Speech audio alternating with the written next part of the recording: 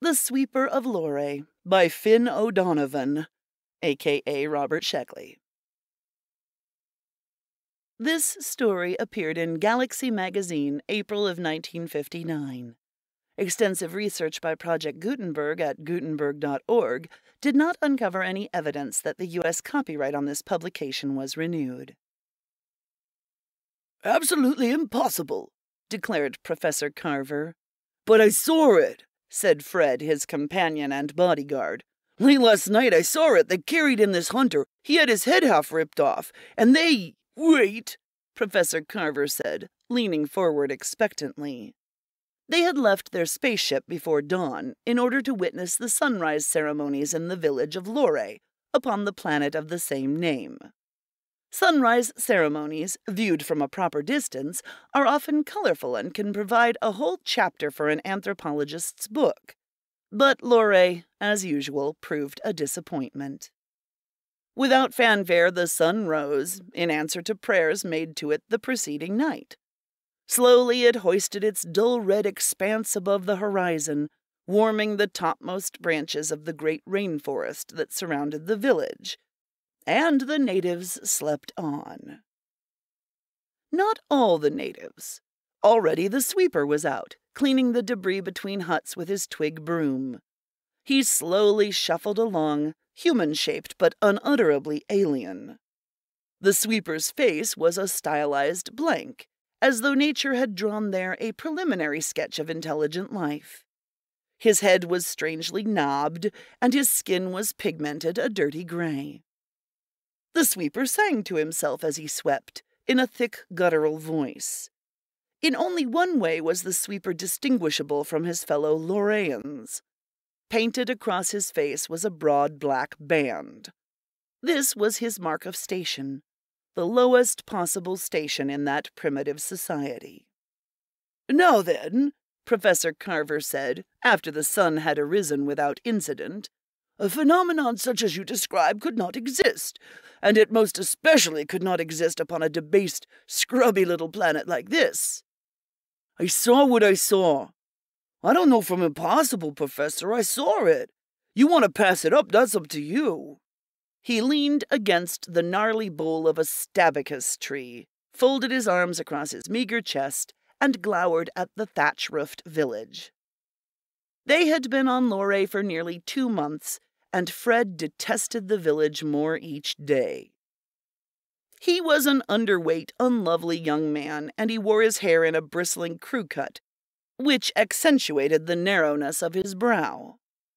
He had accompanied the professor for close to 10 years, had journeyed with him to dozens of planets, and had seen many strange and wonderful things.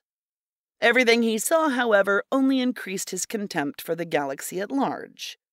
He desired only to return, wealthy and famous, or wealthy and unknown, to his home in Bayonne, New Jersey.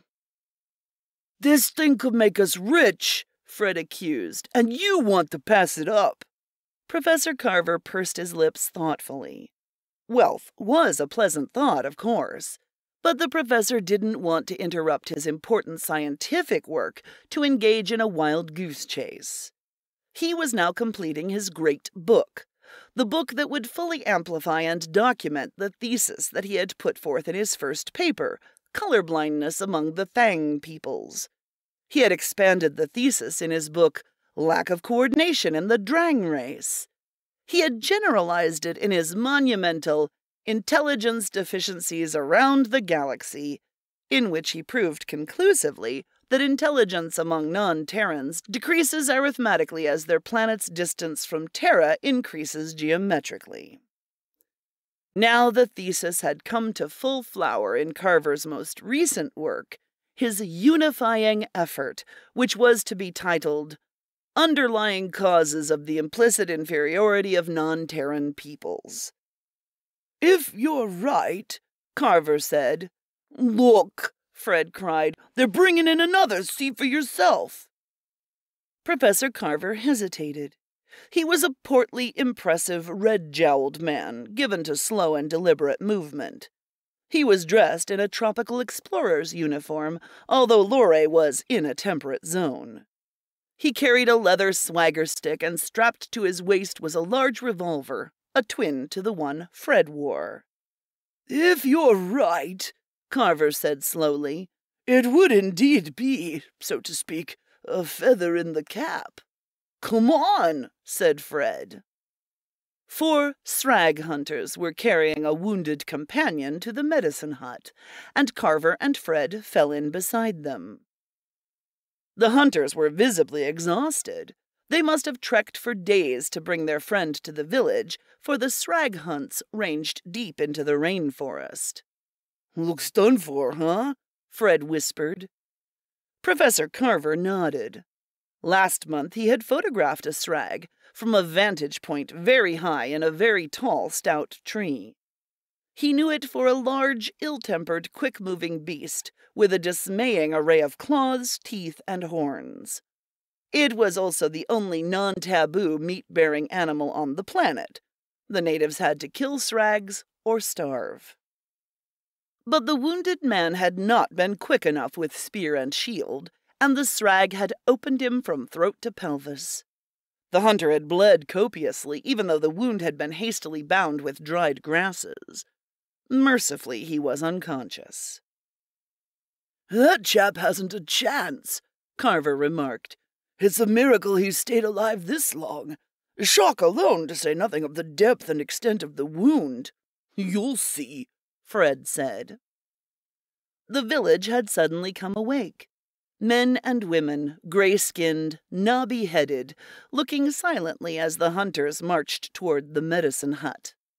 The sweeper paused to watch. The village's only child stood before his parents' hut and, thumb in mouth, stared at the procession. Deg, the medicine man, came out to meet the hunters, already wearing his ceremonial mask. The healing dancers assembled, quickly putting on their makeup. "Think you could fix him, Doc?" Fred asked. "One may hope," Deg replied piously. They entered the dimly lighted medicine hut. The wounded Lorayan was laid tenderly upon a pallet of grasses, and the dancers began to perform before him. Deg started a solemn chant. "That'll never do it," Professor Carver pointed out to Fred, with the interested air of a man watching a steam shovel in operation. "Too late for faith healing. Listen to his breathing.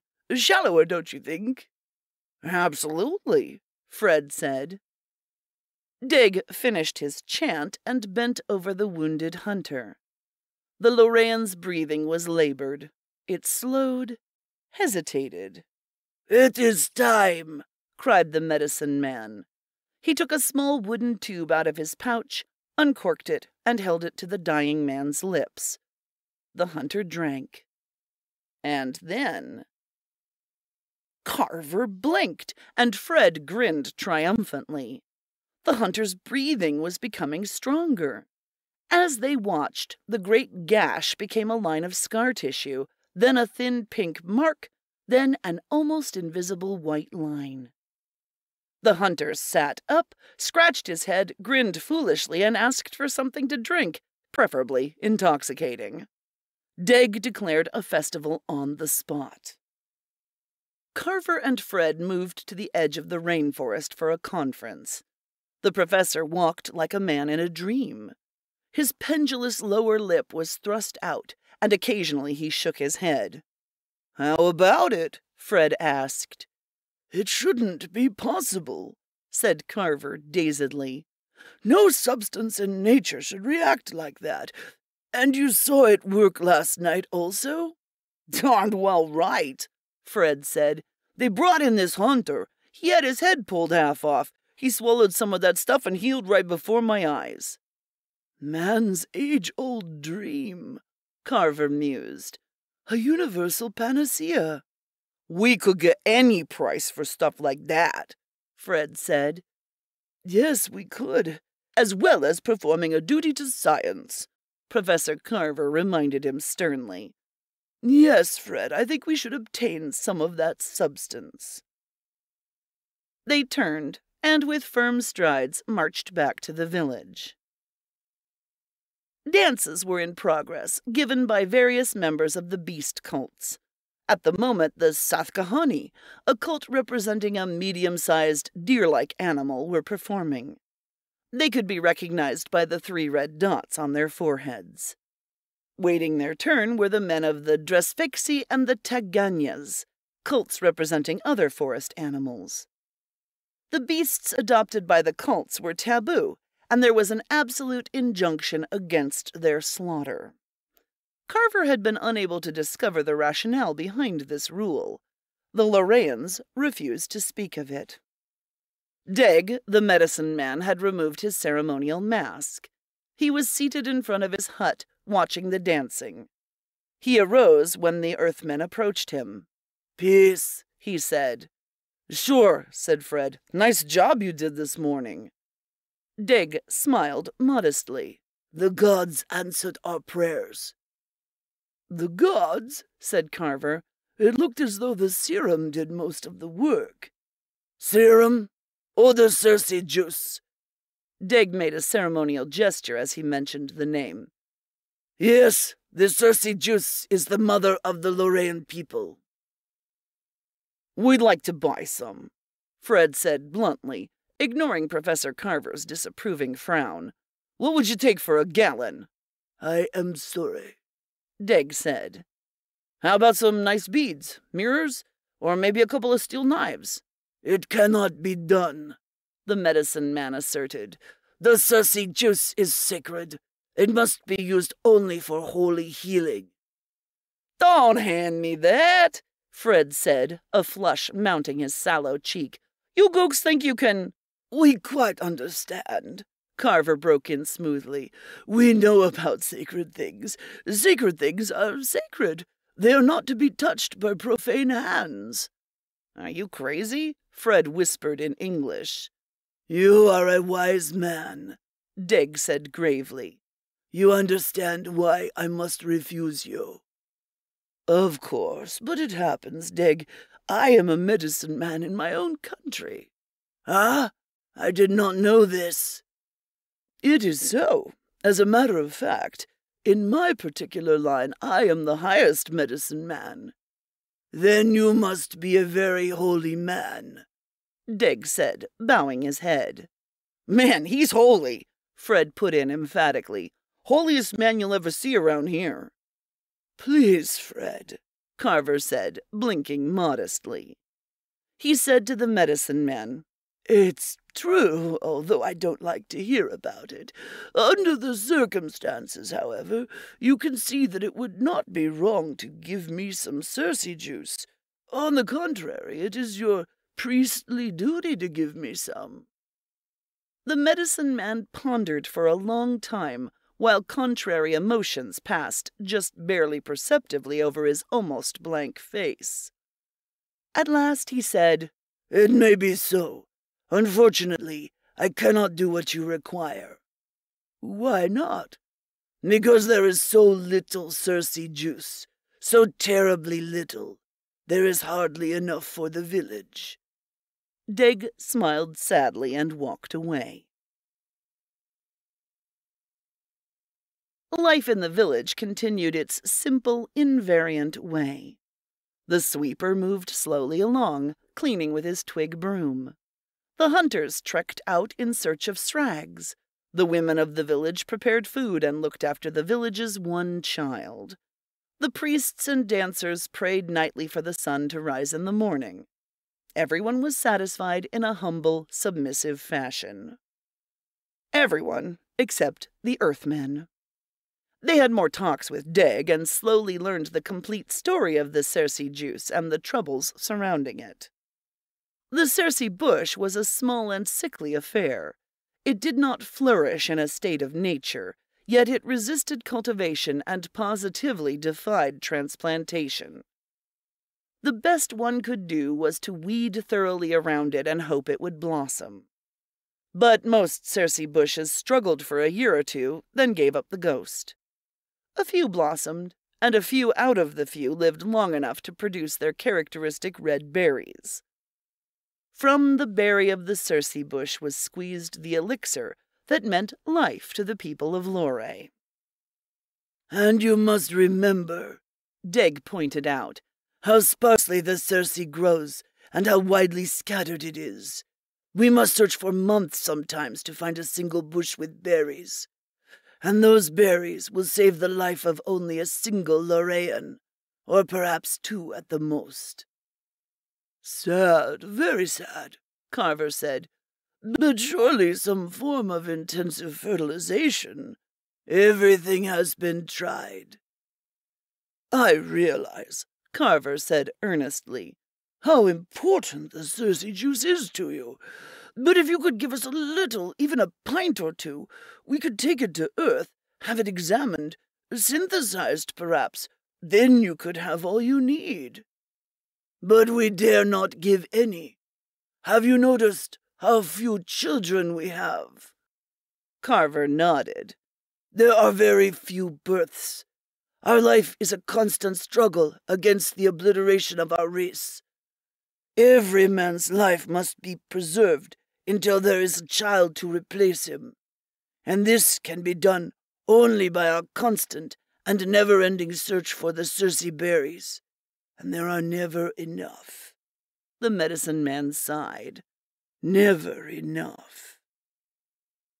Does the juice cure everything? Fred asked. It does more than that. Those who have tasted Circe add 50 of our years to their lives. Carver opened his eyes wide. 50 years on Loray was roughly the equivalent of 63 on Earth. The Circe was more than a healing agent, more than a regenerator. It was a longevity drug as well. He paused to consider the prospect of adding another 60 years to his lifetime. Then he asked, What happens if a man takes Circe again after the 50 years? We do not know, Deg told him. No man would take it a second time while there is not enough. Carver and Fred exchanged glances. Now listen to me carefully, Deg, Professor Carver said. He spoke of the sacred duties of science. Science, he told the medicine man, was above race, above creed, above religion. The advancement of science was above life itself. What did it matter, after all, if a few more Lorayans died? They would die eventually anyhow. The important thing was for Terran science to have a sample of Circe. It may be as you say, Deg said, but my choice is clear. As a priest of the Sunny Heriat religion, I have a sacred trust to preserve the lives of my people. I cannot go against this trust. He turned and walked off. The Earthmen frustratedly returned to their spaceship. After coffee, Professor Carver opened a drawer and took out the manuscript of Underlying Causes for the Implicit Inferiority of Non-Terran Races. Lovingly, he read over the last chapter, the chapter that dealt with the specialized inferiorities of the Lorayan people. Then he put the manuscript away. Almost finished, Fred, he told his assistant. Another week's work, 2 weeks at the most. Fred replied, staring at the village through a porthole. This will do it, Carver said. This book will prove, once and for all, the natural superiority of Terrans. We have proven it by force of arms, Fred, and we have proven it by our technology. Now it is proven by the impersonal processes of logic. Fred nodded. He knew the professor was quoting from the book's introduction. Nothing must interfere with the great work, Carver said. You agree with that, don't you? Sure, Fred said absent-mindedly. The book comes first. Put the gooks in their place. Well, I didn't exactly mean that, but you know what I mean. Under the circumstances, perhaps we should forget about Circe. Perhaps we should just finish the job we started. Fred turned and faced his employer. Professor, how much do you expect to make out of this book? Well, the last did quite well, you remember. This book should do even better. $10,000, perhaps $20,000. He permitted himself a small smile. I am fortunate, you see, in my subject matter. The general public of Earth seems to be rather interested in it, which is gratifying for a scientist. Say you even make 50,000. Chicken feed. Do you know what we could make on a test tube of Circe? 100,000? Carver said vaguely. Are you kidding? Suppose a rich guy was dying and we had the only thing to cure him. He'd give everything he owned. Millions. I believe you're right, Carver agreed, and it would be a valuable scientific advancement, but the medicine man unfortunately won't give us any. Buying isn't the only way.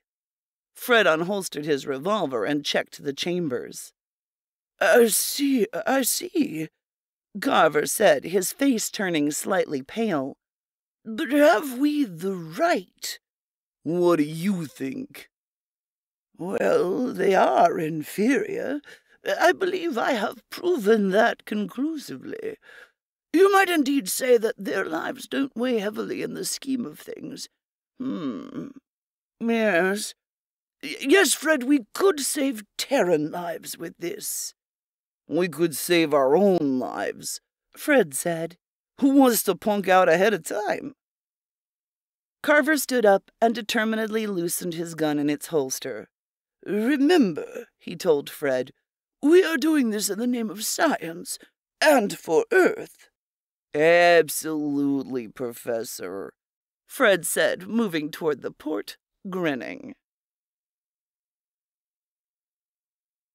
They found Deg near the medicine hut. Carver said without preamble, We must have some Circe. But I explained to you, said the medicine man. I told you why it was impossible. We gotta have it, Fred said. He pulled his revolver from its holster and looked ferociously at Deg. No. You think I'm kidding? Fred asked. You know what this weapon can do? I have seen you use it. Maybe you think I won't use it on you. I do not care. You can have no Circe. I'll shoot, Fred warned, his voice rising angrily. I swear to you, I'll shoot. The villagers of Loray slowly gathered behind their medicine man. Gray-skinned, knobby-headed, they moved silently into position, the hunters carrying their spears, other villagers armed with knives and stones. You cannot have the Circe, Deg said. Fred slowly leveled the revolver.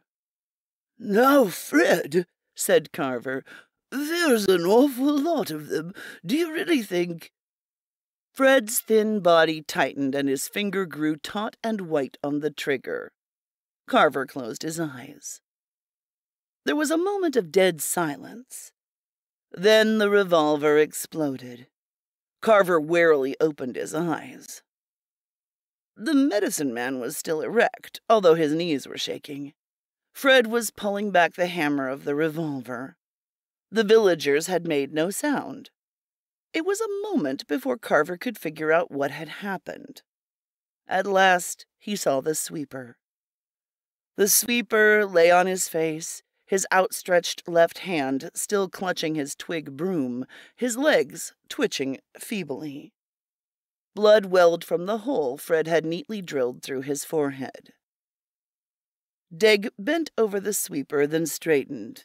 He is dead, the medicine man said. That's just the first, Fred warned, taking aim at a hunter. No, cried Deg. Fred looked at him with raised eyebrows. I will give it to you, Deg said. I will give you all our Circe juice. Then you must go. He ran into the medicine hut and reappeared a moment later with 3 wooden tubes, which he thrust into Fred's hands. We're in business, Professor, Fred said. Let's get moving. They walked past the silent villagers toward their spaceship. Something bright flashed in the sunlight. Fred yipped and dropped his revolver. Professor Carver hastily scooped it up. One of those gooks caught me, Fred said. Give me the revolver. A spear arced high and buried itself at their feet. "Too many of them," said Carver. "Let's run for it." They sprinted to their ship with spears and knives singing around them, reached it safely, and bolted the port. "Too close," Carver said, panting for breath, leaning against the dogged port. "Have you got the serum?" "I got it," said Fred, rubbing his arm. "Damn." "What's wrong?" "My arm, it feels numb." Carver examined the wound, pursed his lips thoughtfully, but made no comment. "It's numb," Fred said. "I wonder if they poison those spears." "It's quite possible," Professor Carver admitted. "They did!" Fred shouted. "Look, the cut is changing color already." The edges of the wound had a blackened, septic look. "Sulfa," Carver said. "Penicillin, too. I wouldn't worry much about it, Fred. Modern Terran drugs might not even touch this stuff. Open one of those tubes." "But, Fred," Carver objected, "we have so little of it. Besides—" "To hell with that," Fred said. He took one of the tubes and uncorked it with his teeth. "Wait, Fred." "Wait nothing. You've no idea what it's going to do to a human metabolism, you moron." Fred drained the contents of the tube and flung it down. Carver said testily, "I was merely going to point out that the serum should be tested before an Earthman uses it. We don't know how it'll react on a human. It was for your own good." "Sure it was," Fred said mockingly. "Just look at how this stuff is reacting." The blackened wound had turned flesh color again and was sealing. Soon there was a line of white scar tissue. Then even that was gone, leaving firm pink flesh beneath. "Pretty good, huh?" Fred gloated, with a slight touch of hysteria. "It works, Professor. It works. Drink one yourself, pal. Live another 60 years. Do you suppose we can synthesize this stuff? Worth $1 million? Worth $10 million? Worth $1 billion? And if we can't, there's always good old Loray. We can drop back every 50 years or so for a refill. The stuff even tastes good, Professor. Tastes like... What's wrong?" Professor Carver was staring at Fred, his eyes wide with astonishment. "What's the matter?" Fred asked, grinning. "Ain't my seams straight? What are you staring at?" Carver didn't answer. His mouth trembled. Slowly he backed away. "What the hell is wrong?" Fred glared at Carver. Then he ran to the spaceship's head and looked in the mirror. "What's happening to me?" Carver tried to speak, but no words came. He watched as Fred's features slowly altered, smoothed, became blank, rudimentary, as though nature had drawn there a preliminary sketch of intelligent life. Strange knobs were coming out on Fred's head. His complexion was changing slowly from pink to gray. "I told you to wait," Carver sighed. "What's happening?" asked Fred in a frightened whimper. "Well," Carver said, "it must all be residual in the Circe. The Lorayan birth rate is practically non-existent, you know. Even with the Circe's healing powers, the race should have died out long ago. Unless the serum had another purpose as well. The ability to change lower animal forms into the Lorayan form." "That's a wild guess." "A working hypothesis, based upon Deg's statement that Circe is the mother of the Lorayan people. I'm afraid that is the true meaning of the beast cults, and the reason they are taboo. The various beasts must be the origins of certain portions of the Lorayan people, perhaps all the Lorayan people. Even the topic is taboo. There clearly is a deep-seated sense of inferiority about their recent step up from bestiality." Carver rubbed his forehead wearily. "The Circe juice has," he continued, "we may hazard, a role-sharing in terms of the life of the race. We may theorize. The hell with theory, Fred said, and was horrified to find his voice had grown thick and guttural, like a Lorayan voice. Professor, do something! There's nothing I can do. Maybe Terran's eyes? No, Fred, Carver said quietly. What? Fred, please try to understand. I can't bring you back to Earth. What do you mean? You must be crazy. Not at all. How could I bring you back with such a fantastic story? They would consider the whole thing a gigantic hoax. But... Listen to me. No one would believe. They would consider, rather, that you were an unusually intelligent Lorayan. Your very presence, Fred, would undermine the whole thesis of my book. You can't leave me, Fred said.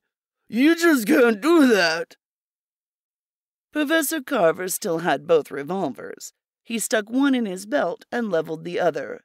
I am not going to endanger the work of a lifetime. Get out, Fred. No. I mean it. Get out, Fred. I won't. You'll have to shoot me. I will if I must, Carver assured him. I'll shoot you and throw you out. He took aim. Fred backed to the port, undogged it, opened it. The villagers were waiting quietly outside. What will they do to me? I'm really sorry, Fred, Carver said. I won't go, Fred shrieked, gripping the edges of the port with both hands. Carver shoved him into the waiting hands of the crowd and threw the remaining tubes of Circe after him. Then, quickly, not wishing to see what was going to happen, he sealed the port. Within an hour, he was leaving the planet's atmospheric limits. When he returned to Earth, his book, Underlying Causes of the Implicit Inferiority of Non-Terran Peoples, was hailed as a milestone in comparative anthropology. But he ran into some difficulty almost at once. A space captain named Jones returned to Earth and maintained that, on the planet Loray, he had discovered a native who was in every significant way the equal of a Terran, and he had tape recordings and motion pictures to prove it. Carver's thesis seemed in doubt for some time, until Carver examined the evidence for himself. Then he pointed out, with merciless logic, that the so-called Super Lorayan, this paragon of Loray, this supposed equal of Terran humanity, occupied the lowest position in the Lorayan hierarchy, the position of Sweeper, clearly shown by the broad black stripe across his face. The space captain admitted that this was true. Why, then, Carver thundered, was this Lorayan superior not able, in spite of his so-called abilities, to reach any higher position in the debased society in which he dwelt?